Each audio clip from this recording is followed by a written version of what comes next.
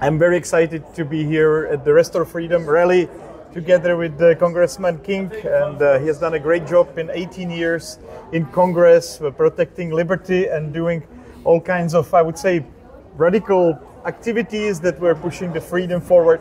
And I'm also very excited that we have talked about Liberland and you are interested in it to a degree that you said you could give us some valuable advice. But let's talk about what we can do together. Well, as I look at this, Liberland is an inspiration for all of us here in the Western world, Western civilization, the free world, the free enterprise economies, the foundation of God-given liberty.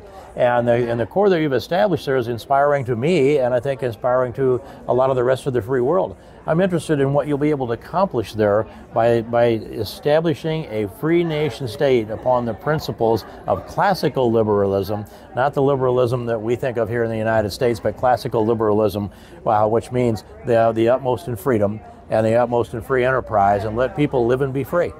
That would be very exciting to have you as an advisor on our journey.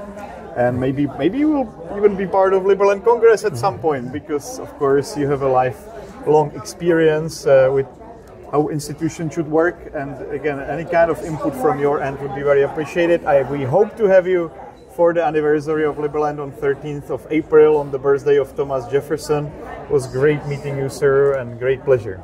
It's my great pleasure. We look forward to seeing you soon. Amazing. Appreciate it.